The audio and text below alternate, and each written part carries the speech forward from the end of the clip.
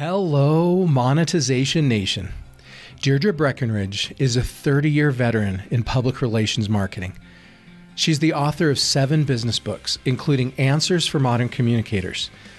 Today we're going to discuss modern public relations and how it works alongside marketing. Tectonic shifts are constantly transforming the earth and business, causing destruction and huge growth opportunities.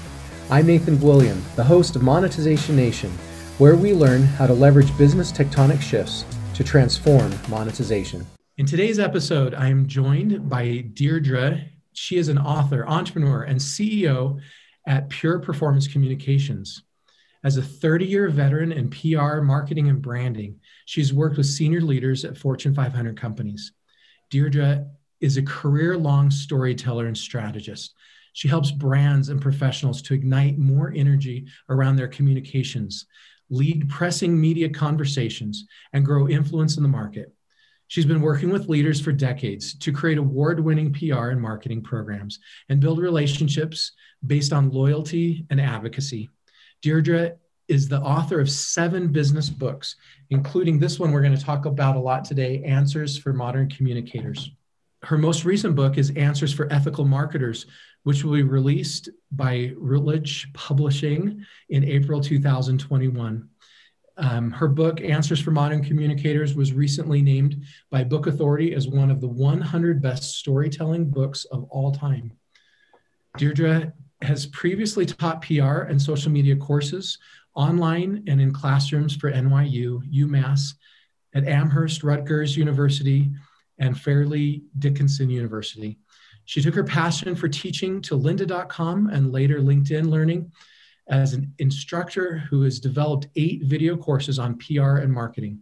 Deirdre is also developing courses for the Feel Academy, focused on helping professionals to face fears, engage with empathy, live with ethics, and unleash love through their communications and all of their business interactions.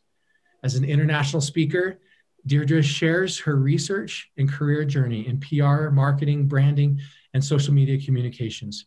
Deirdre has been blogging at PR Strategies for over 10 years, and she also is the host of the podcast Women Worldwide, which is in its 6th year and has nearly 2 million downloads. Congratulations on your incredible success, and welcome to the show today, Deirdre. Thank you. Thank you, Nathan. It's great to be with you. Can we start off by having you share with us something that you are super passionate about? Well, I would say right now I am super passionate about meditating and being aligned and centered. And it's just a great way. And I recommend this to not just my clients that I work with on their communications so that they can be present and aware, but to anybody, because it helps so much to find your own energy and to attract great energy into your life, into your career. Tell me about your journey to become an expert in modern public relations and your entrepreneurial journey. Well, a lot of that, you have to be self-aware. There's no doubt about it. When it comes to the whole entrepreneurial journey, I didn't actually know I was going to be an entrepreneur. So I was always destined to be in public relations and marketing. I was one of those kids who knew right from the start and went to college and said, oh, I'm going to choose PR. And one of the things that as I progressed in my career, I got really good with handling client work and media relations and writing and storytelling. And I was working for a gentleman who basically said to me, I was running his company, and he would say, I live in New Jersey. And one of the things that's well known in New Jersey is that you go down the shore at Memorial Day. And if you were lucky enough to have a shore house, you would stay through Labor Day. So my boss would say to me, I'm leaving and I'll see you on Labor Day, and you pretty much run the business. And I thought to myself, wow, I'm doing this for somebody else. Why don't I venture out and start my own little PR company? And that's exactly what I did. That was the Breakenridge Group, and that had to be in 1998. That was my first company, and I became an entrepreneur. I shocked everybody in my family. But that was the start of the journey, and I haven't looked back since. So you were doing it well for someone else, and you realized you could do it for yourself. That's right. And nobody in my family, what was funny, Nathan, is that when I called up my mom and dad, they were the first folks who I wanted to tell. And I said, you know what? I'm going to be an entrepreneur. And they said, nobody in our family, we don't have entrepreneurs in the family. And then my dad said, no, wait, grandma was a bootlegger in the 1920s. I guess that's entrepreneurial. It was during Prohibition. She used to make, I guess, some kind of plum wine in her basement. So there you go. I got grandma's entrepreneurial spirit.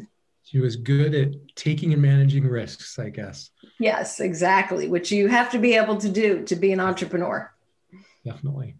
Okay, so you started your firm in 1998, and PR back in 1998 was different than it is today. It has evolved a lot. We didn't have social media back then, and we didn't have all of the digital tools. I remember when I started my career, not much before 1998, and I remember PR was something completely different than what it is today.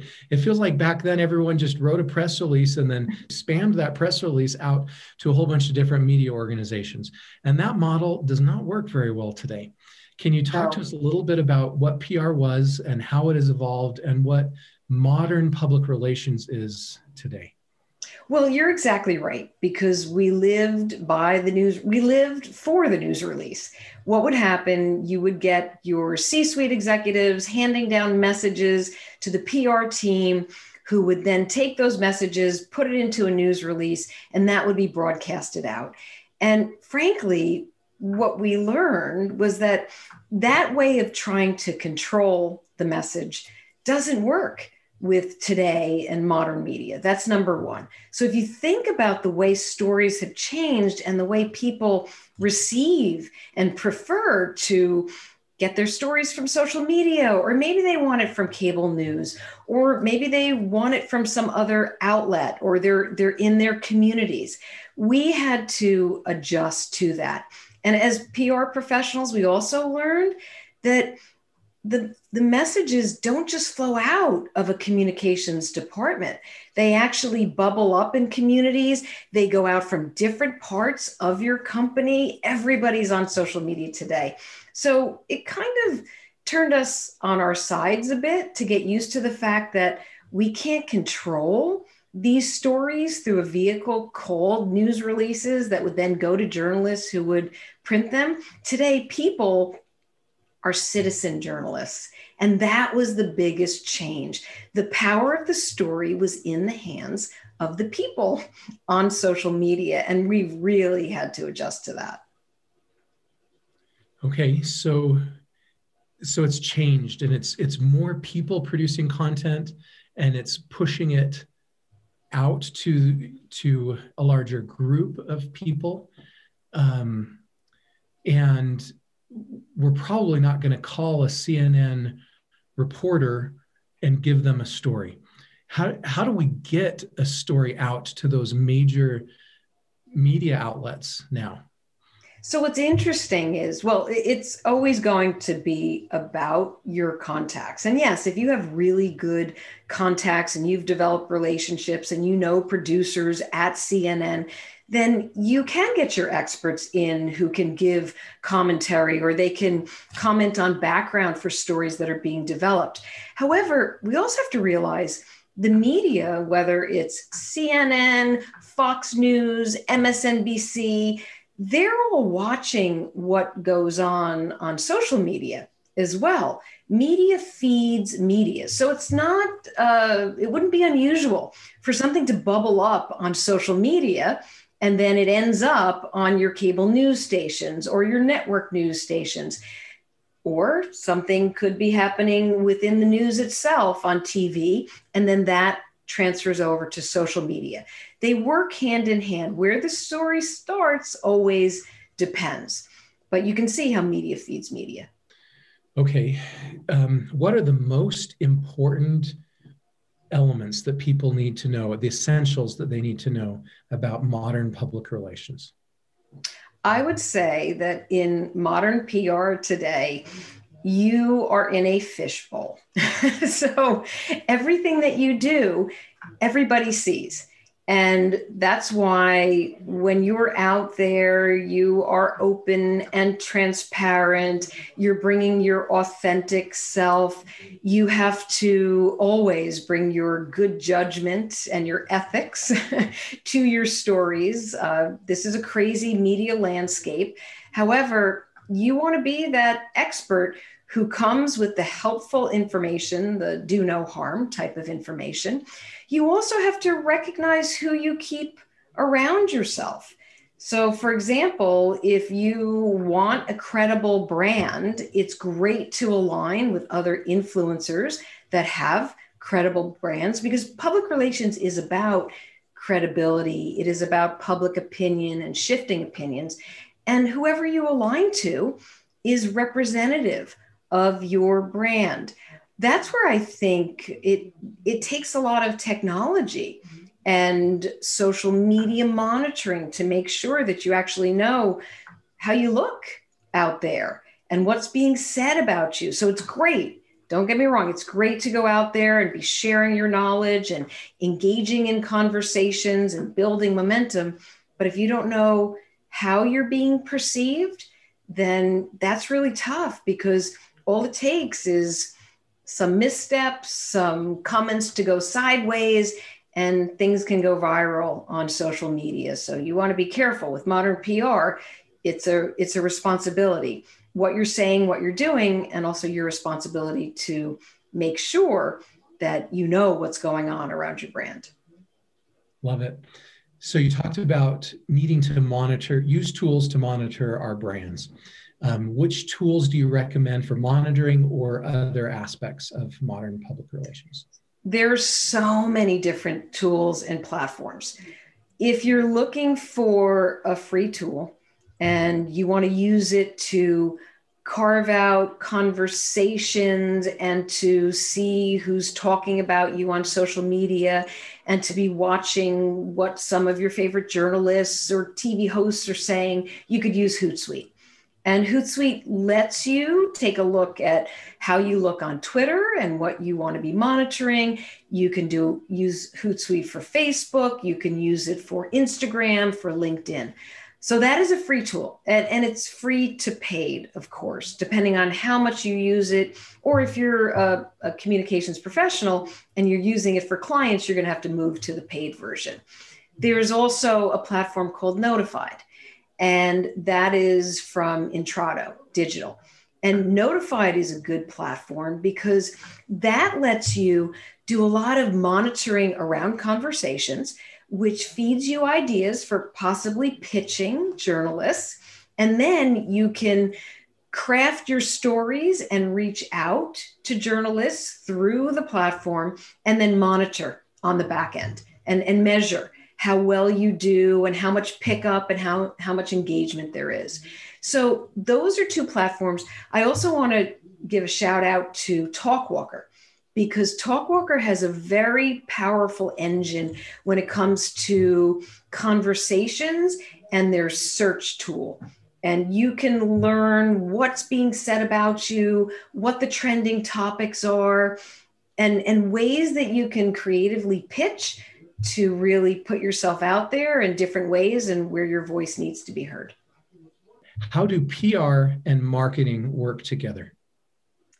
Well, this has been the question for years since I started in PR. Back in the day, I remember we would work with marketing and advertising because we knew, for example, if we were pitching a trade journal and we wanted to get editorial coverage for our client. So at the time, it was JVC Broadcast. So we would be getting a story in their trade magazine, and we would know exactly when stories would run. In between, we would work with marketing to make sure that the times that we didn't necessarily have the editorial, there would be advertising of our products. So we were always in every single issue. And that was really the only way that we were coordinating back then. Today, it's much different. the silos are broken. And I think that PR and marketing are now understanding the benefit of how we can really work together to tighten up everything that we do. And I think that knowing that we're in it together and we're all on the same team and being less territorial over who owns what is beneficial, because there's a lot of overlap. There's blurring of the lines today. In school, universities teach public relations and advertising, where back in the day, advertising clearly was a part of the marketing business function. Search engine optimization. That was another thing. Years ago, I would have said, oh, that's somebody else's job. No, PR is all about storytelling and content. So we have to understand, how are we tagging our content, the descriptions, and also being on the same page with marketing, who is using content, and how are they optimizing, and how do we optimize together? So it's ways that not necessarily taking away, but how can we enhance one another? To know that a campaign is rolling out through marketing, the best thing the marketing department can do is to have the public relations team on board and ready to gauge public perception over a campaign. We shouldn't have to guess what's going on next. We need to be there because PR needs to be listening and to join that conversation and to make sure what needs to get to marketing gets to marketing, and what needs to get to executives gets to executives, and what we can answer, we do. So it's teamwork. And that's what's so important, especially as we're digitized today. Yeah. Okay, so you've talked about the importance of breaking down the silos. How do we break down those work silos? Well, there's a couple of ways to do that. I think it's getting people together to understand what their jobs are. I remember having a training session with PR and marketing people, and you would be surprised that they didn't know what each other's day looked like. And sometimes when you have a buddy system and you share, or you walk a day in somebody's shoes, it really opens your eyes to what they do, why they're doing it, what role you fit in.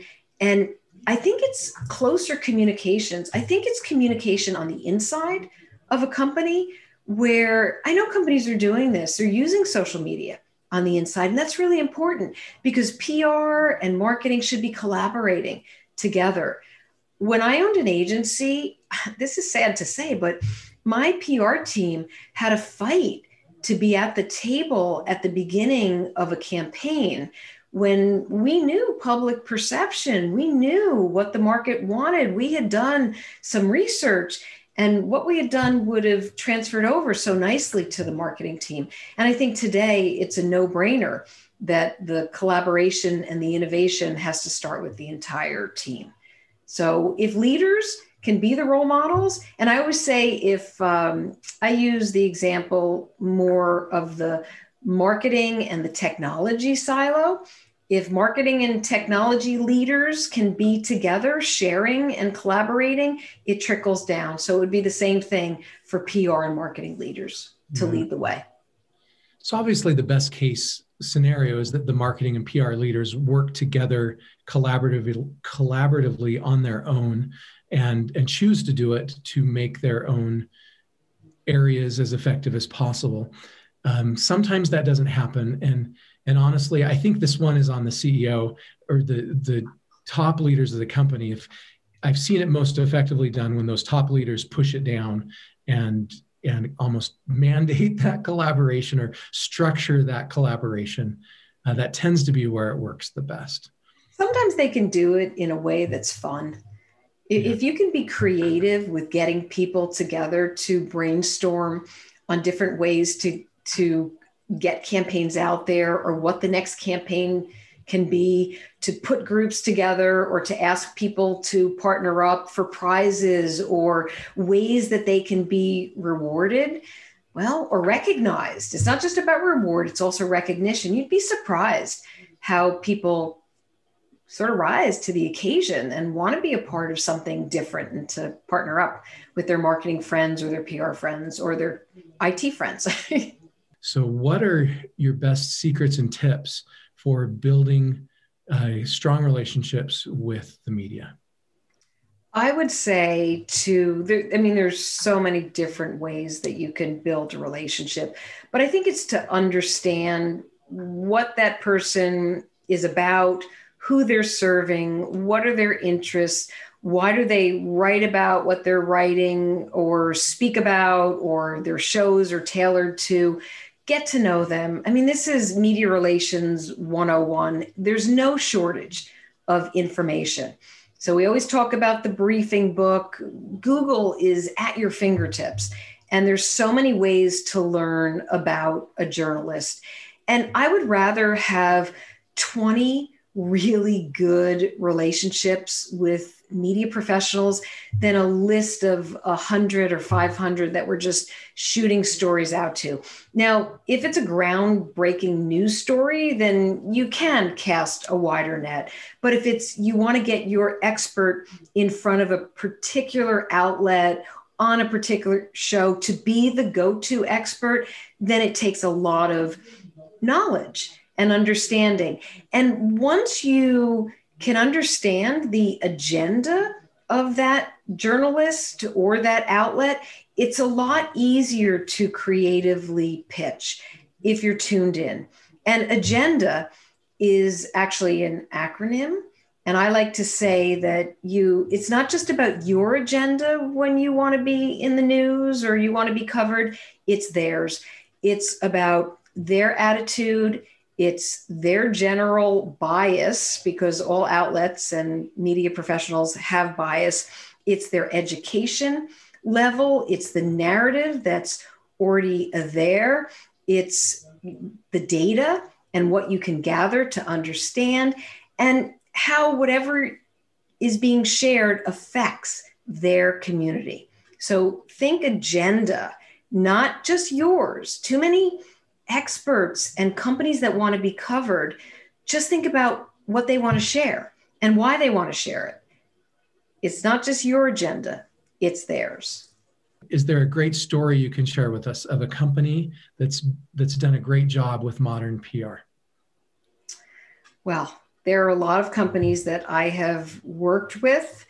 I want to say that right now, because I'm really focused on what I call FEEL, which is a communications model that came out of a study that I did after my stepdaughter passed away. It stands for Face Your Fears, Engage with Empathy, Use Ethics and Good Judgment, and Unleash the Love.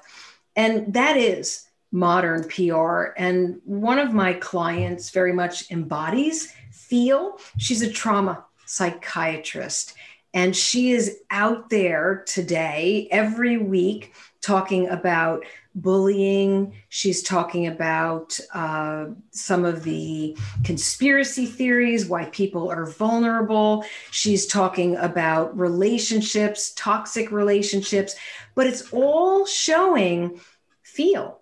And that's what I stand for. And she also believes in empathy, and she talks about love skills.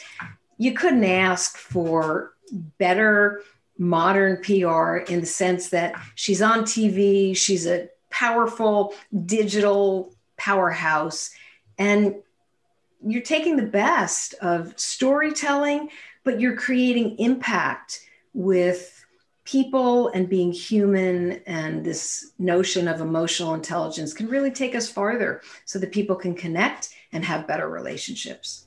Thank you so much, Deirdre, for sharing your stories and knowledge with us today. Here are some of my key takeaways from this episode. Number one, PR has changed. Many stories no longer flow out of a company's communications department. The stories are created inside communities on social media instead. Number two, social media monitoring is essential to see how we're perceived. Number three, we should be actively engaged on social media to share positive stories about our brand. Number four, we should develop good relationships with media outlets and influencers. It's better to have 10 really good relationships with media professionals than to have a list of 100 connections that barely know us. Number 5, PR and marketing leaders should collaborate and lead the way for their teams to collaborate. If you enjoyed this interview and want to learn more about Deirdre or connect with her, you can find her on LinkedIn. You can also visit her website at deirdrebreakenridge.com, and there's links to both of those sites in the blog post for this episode at monetizationnation.com. Do you want to be a better digital monetizer? Then please follow these channels to receive free digital monetization content. Number 1, please subscribe to the free Monetization e-magazine at monetizationnation.com. Number 2, you can subscribe to the Monetization Nation podcast or YouTube channel. And number 3, please follow Monetization Nation on Instagram and Twitter. What are the most effective PR strategies you've used to share your stories and messages? Please join our private Monetization Nation Facebook group and share your insights with other digital monetizers. Thanks for joining me for this episode. I wish you success in your modern public relations. Do you want to become a better digital monetizer? To receive great monetization stories and secrets, please go to monetizationnation.com and join free. And if you liked today's episode, please subscribe to the show and share it.